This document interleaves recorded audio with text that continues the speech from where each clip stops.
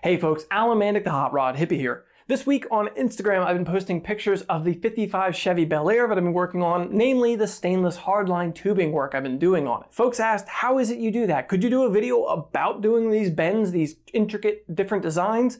That's what this one is right here, right now. Let's check it out.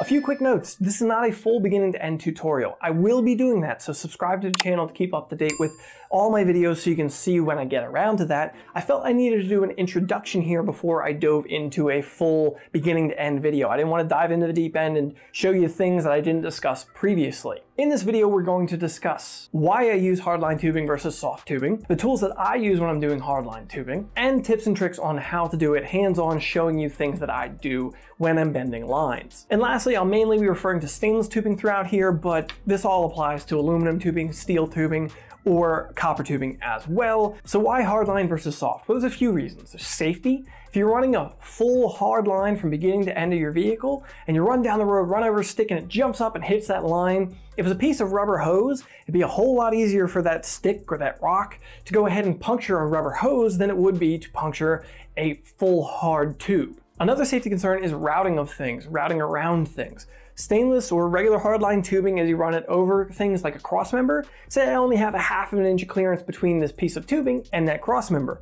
A year from now, I should still have a ½ of an inch of clearance around that cross member. If I run a piece of rubber fuel line over top of that thing, over time that will rub. It'll either rub the paint off of the cross member or rub a hole into the line so your fluid or your air will leak out of that. Another reason to run hardline over soft is resistance or friction. The inside of a piece of stainless braided or just regular rubber fuel line is rubber. It has grip to it. It has pores. It will actually grip onto whatever flows through it, whether it be air or fluids. It will eventually have resistance build up on it. So if you're pushing the fuel pump at the back of the car, pushing through an all rubber line to the front of the car, you've created more resistance than that pump needs to deal with if you're using, say, a piece of hardline tubing. The inside of this is smooth. It's not going to create the resistance that a piece of rubber hose would create. And the last reason, and most important reason in my world, is aesthetics. I'm joking a little bit, but aesthetics is important.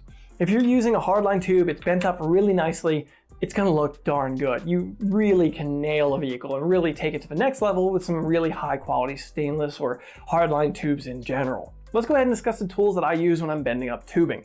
There's really nothing amazing or surprising in here, though I do have quite a bit of what I use, and I do have some pointers about the specific tools that I use that I can recommend to you. So let's get through this. We've got a tubing cutter. Tubing cutter, straightforward, nothing special, cuts the tubing. It's very handy and exceptionally useful when you're cutting on tubing. Soft jaws for your vise. Now, I do use the soft jaws when I'm doing hardline tubing. There's a few situations where I use them, and I will get to those later in this video in the tips and tricks section. Next up is flaring tools. Now, all I'm showing you here is a 37-degree flaring tool, and there is a reason for that. On stainless steel tubing, I only ever use 37-degree flare. I've done a whole dedicated video about AN fittings and flaring hardline tubing, so I'm not going to cover that in this video, but suffice it to say that stainless steel is too hard to do a 45-degree double flare. It is meant to be a 37-degree single flare, and that's what AN fittings are. Now, the flaring tool I use is this very simple one I picked up from Matco years ago. I think it might be an Imperial one. This thing is handy. It takes a lot of hand strength to use because when I'm using on stainless steel, it takes a lot of effort. Really, probably it's intended for soft tubing like aluminum or copper, but it still does get the job done on the stainless steel for my needs. A tool I recommend, but you don't need, however, I use it all the time, is a tubing straightener. Personally, I buy tubing in rolls. So if I'm using a roll of tubing, it takes up less space, it's cheaper to ship, and is generally more cost-effective per foot than buying pre-cut lengths. All you have to do is roll it out by hand and feed it through the tubing straightener, slightly increasing the pressure as you go, and the rollers will actually help to straighten out that tubing as it feeds through the tubing straightener. Generally, I kind of rotate the tubing and do it from a couple different directions to get it as good as I want. If you apply too much pressure, it will eventually start to bow the piece and act as kind of a ring roller, so that's not what you want. Now let's go ahead and discuss the most important things when you're bending up hardline tubing, of course, that's benders. Obviously, you need good quality benders to do good quality bends. So the ones that I use are on display here. These are not all the ones that I have, but it does cover all the different styles that I have. The two in here that I use the least are probably the two that you are most familiar with. Those are the ones that have the multiple different grooves for different sizes of tubing. I rarely use these anymore. These are great for the softer tubing, whether it be aluminum, copper, and a little bit of the mild steel. These can work out really well for those. That's why they're really common on tool trucks for mechanic shops when they're bending up brake lines or fuel lines. This is what you're probably going to use. Now for the stainless tubing, they are just inadequate. They are not strong enough. The hook that hooks onto the tubing to hold it when you're bending, I've seen those break off before. I've also had the pivot point on the tool actually shear off while I was using it, so it freaking broke on me. Oh, now I'm out of bender. Now let's discuss the tubing benders that I actually use on a regular basis. These are the ones that I really like. They are the specific sized ones, the ones that are meant to work on a specific size of tubing that you're working with. I've got two different ones here. I've got the smaller 1/4 inch Imperial one, and I've got the 3/8 inch Swagelok one. I find that these specific size ones are just superior. This 1/4 inch one, it costs about the same as that smaller multiple sized one because it's just stronger. It's made of steel, it's got stronger pivot points, stronger material making up the entire thing, and it's designed to work on one specific size of tubing so it can get into tighter places and it can just bend that single size better. Another thing I like about this bender that's really important to me is that if you actually look at it straight on, looking down on the tool, you can see that the handles crisscross each other. They do not line up with each other.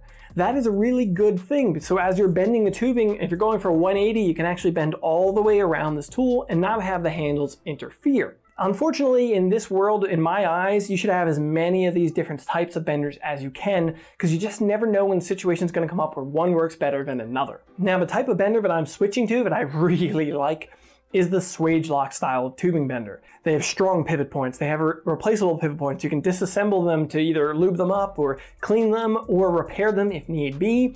They're larger so that they can provide more leverage for the harder materials. They have the swing out leg on them that can actually lock the tubing in place. So that means you can put a piece of tubing into there, especially if you've got multiple bends right next to each other.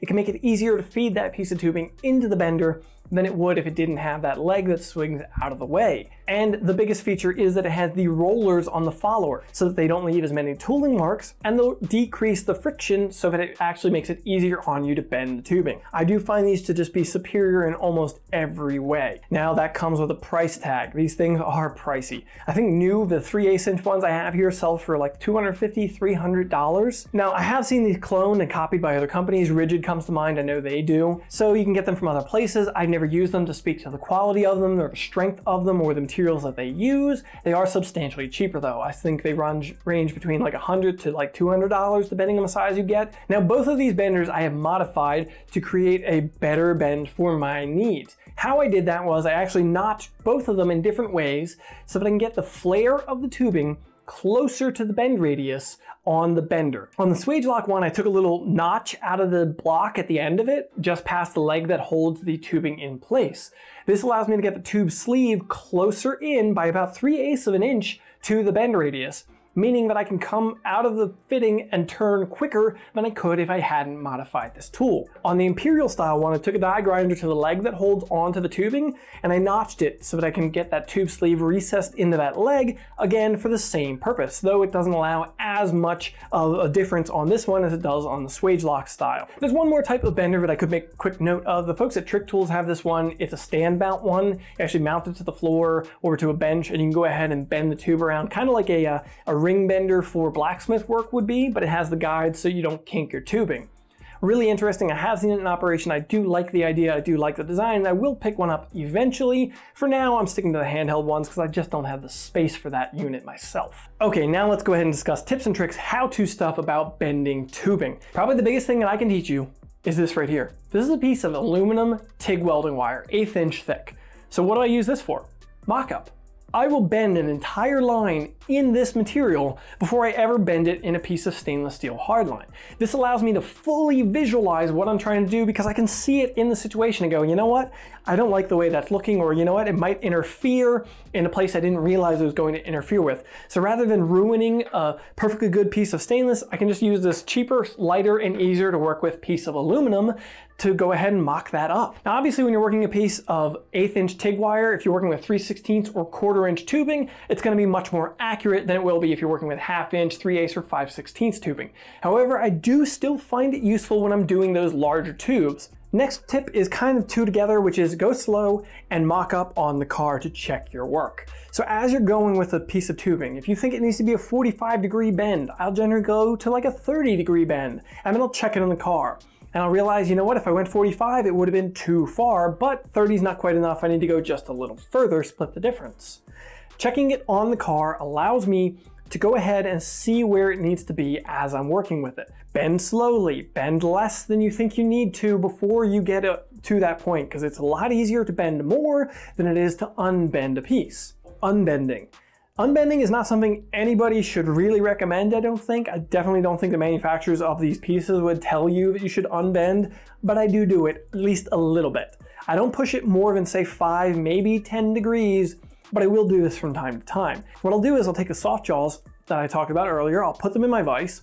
They've got the groove in the middle of them. I'll put the angle of that bend into that groove, the legs coming out, sticking into that groove as well, and I'll tighten the vise just a little bit, and it will slightly unbend that angle. Do not do this much. You could either stress the tubing or you could kink the tubing doing this, or you'll put bows in the legs of the tubing.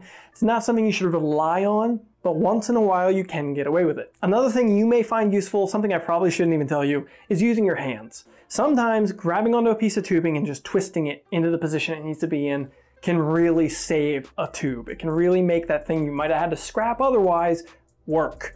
This is obviously much easier on the softer tubing than it is with, say, stainless. Even I have pretty decent grip strength and I find it very difficult to do on stainless, but on aluminum it's very easy to do. So you need to be careful with how much you do this. Now another tip that is something I haven't been doing for very long, it's kind of a new thing for me and I don't know why I didn't think of this sooner, was making gauges. What I mean by this is I cut off short sections of tubing. I marked my 0 point where I was going to put it into the bender and have it start, and then I bent to different angles. Say I take 3/8 inch, I bent 45, 30 degrees, 90 degrees, 180 degrees, and I mark where on that piece of tubing that end of that angle is as well.